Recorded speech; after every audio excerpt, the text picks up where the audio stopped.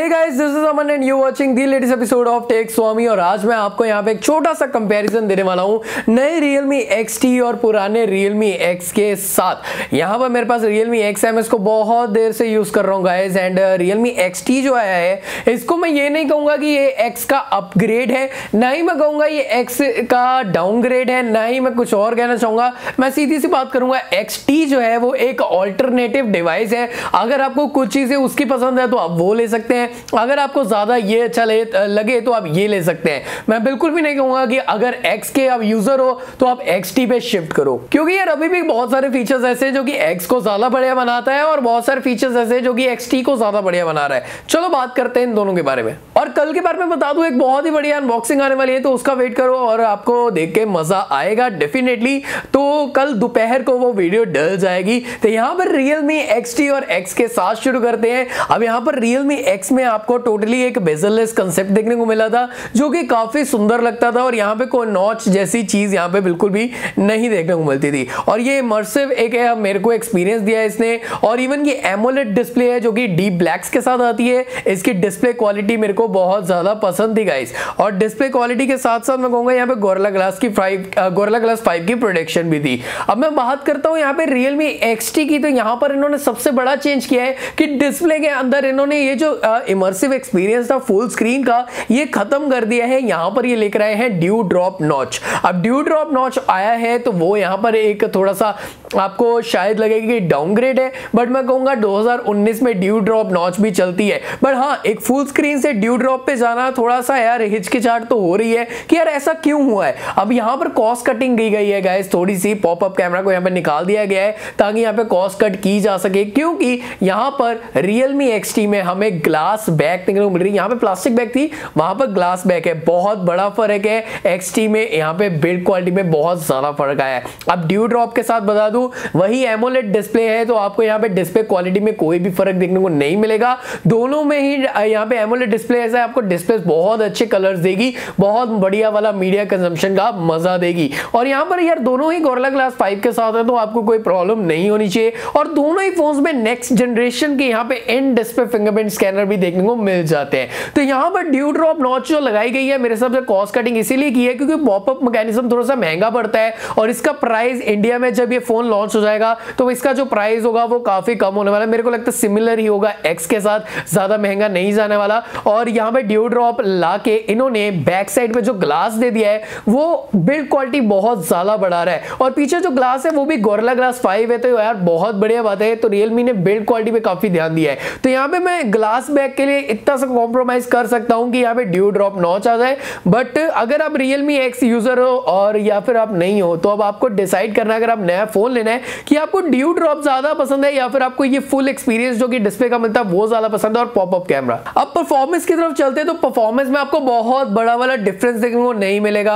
आपको Realme X में Snapdragon 710 देखने को मिला था, और यहाँ पे Realme XT में स्नैपड्रैगन 712 देखने को मिल रहा है। अब एक यहाँ पे अपग्रेड कहने को ऑन पेपर जरूर है, ये 2.2 गीगाहर्ट्ज है, वो 2.3 गीगाहर्ट्ज है। पर यहाँ पर जब आप रियल लाइफ नोट करोगे यार, दोनों यहाँ पे प्रोसेसर दोनों स्नैपी हैं, बिल्कुल सिमिलर स्नैपी हैं दोनों। और यहाँ पे आपको स्पीड टेस्ट में मैंने काफी देखा है कि स्नैपड्रैगन 710 और 712 में बहुत ज्यादा वाला अंतर नहीं है गाइस। और इवन कि मैंने जब ये फोन Vivo Z1 Pro के साथ स्पीड टेस्ट किया था, Z1 Pro जो है वो स्नैपड्रैगन 712 के साथ आता है। दोनों ही फोन इक्वली परफॉर्म करते हैं, चाहे वो PUBG के बारे में बात करूं, चाहे गेमिंग, कोई भी गेमिंग करनी हो, जनरल टास्क करने हो, दोनों एक जैसा परफॉर्म करते हैं। कहीं ना कहीं स्नैपड्रैगन 712 में 2-4 एप्स जो है वो 1-2 सेकंड पहले खुल जाती है, उससे ज्यादा कोई फर्क नहीं पड़ने वाला। रियल लाइफ में आपको नोटिस ही नहीं होगा कि 710 और 712 में फर्क क्या है भाई, दोनों सिमिलर से प्रोसेसर है। फर्क यहां पे पड़ेगा आपको, Realme X जो है वो बेस वेरिएंट जो आता है वो 4GB 128GB है,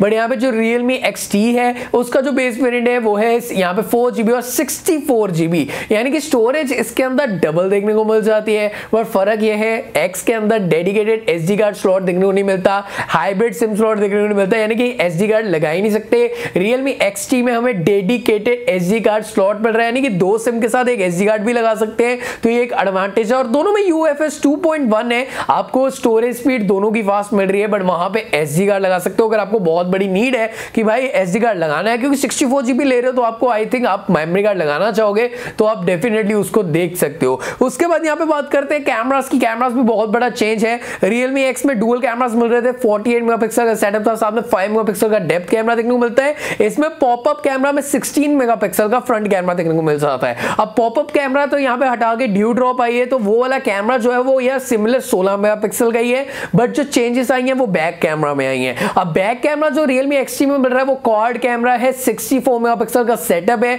और ये सिमिलर बाकी के लेंसेज मिलते हैं जो कि हमें Realme 5 Pro में देखने को मिले थे, यानी कि अल्ट्रा वाइड सेंसर है, एक मैक्रो लेंस और एक पोर्ट्रेट लेंस। मेरे को बिल्कुल भी अच्छा नहीं लगा यार, Realme 5 Pro वाला कॉम्बिनेशन यहाँ पे बिल्कुल भी नहीं लेकर आना चाहिए था। 64 मेगापिक्सल बहुत ही अच्छा स्टेप है, मैं कहूंगा बहुत अच्छा सेंसर है, बहुत बढ़िया फोटोज खींचेगा, लो लाइट भी अच्छी करेगा, बट यार यहाँ पे एटलीस्ट तुम मैक्रो लेंस की जगह टेलीफोटो दे देते तो लोग बहुत खुश हो जाते। मैक्रो लेंस मेरे को नहीं लगता ज्यादा यार फोटोज लेने में मदद करने वाला है, हम ज्यादा उसको यूज नहीं करने वाले फ्रीक्वेंटली, बट टेलीफोटो होता तो काफी ज्यादा यूज होता, तो यहाँ पर मेरे को नहीं लगता यार मजा इतना आया। बट अगर मैं बात करूं स्टैंडर्ड फोटोग्राफी की, 64 मेगापिक्सल वर्सेस 48 मेगापिक्सल्स, मैंने अभी रिसेंटली यार अनबॉक्सिंग्स में मैंने थोड़े से यहाँ पे देखे हैं, जो यहाँ पे कंपैरिजन किए गए हैं 48 मेगापिक्सल वर्सेस वो 64 मेगापिक्सल, सैमसंग वर्सेस सोनी का सेंसर, बहुत सिमिलर काइंड ऑफ फोटोज देखने को मिल रही हैं। हल्की फुल्की ये कह सकते हैं कि 64 मेगापिक्सल वाला जो कैमरा है उसको थोड़ा सा जूम ज्यादा करेंगे तो लूज कम होगी क्वालिटी,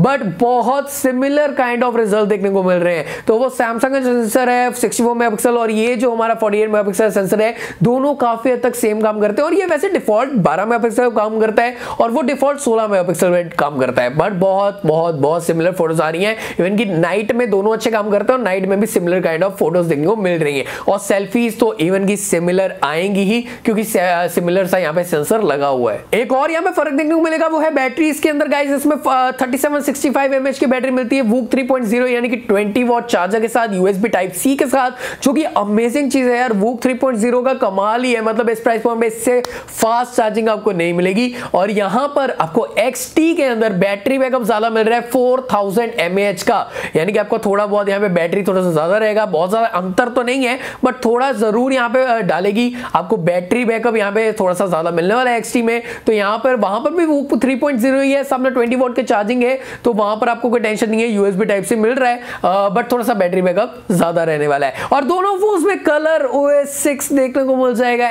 Android 9 के ऊपर बेस, तो दोनों में कोई खासा फर्क नहीं है। Realme OS अभी नहीं आया है और मेरे को नहीं पता वो Realme OS कब आने वाला है। तो गाइस ये सारे के सारे डिफरेंस दोनों फोन्स के अंदर। अब यहाँ पर आपको X लेना है या XT लेना है उसके बारे में बता दूं, उससे पहले बता दूं भाई आपके पास X है तो बिल्कुल मत सोचना XT के लेने के लिए, एक बहुत सिमिलर सा फोन है। बट यहाँ पर अगर आप एक नया फोन लेने की सोच रहे हो दोनों फोन्स में से, या X ले कि XT ले, तो आपको ये चीज देखनी है कि यार यहाँ पर आपको एक फुल मतलब बिना किसी नॉच के डिस्प्ले देखने को मिल रही है, और साथ ही साथ इसका बाकी सब कुछ बढ़िया है, कैमरा बढ़िया है, परफॉर्मेंस देखने को बढ़िया ही मिल जाती है। और कहीं पे अगर आपका थोड़ा सा दिमाग मतलब यहाँ पे लगता है कि यार प्लास्टिक ज्यादा बढ़िया रहता है, टूटता वूटता नहीं है ग्लास से, तो आप यहाँ पे कंसिडर कर सकते हो।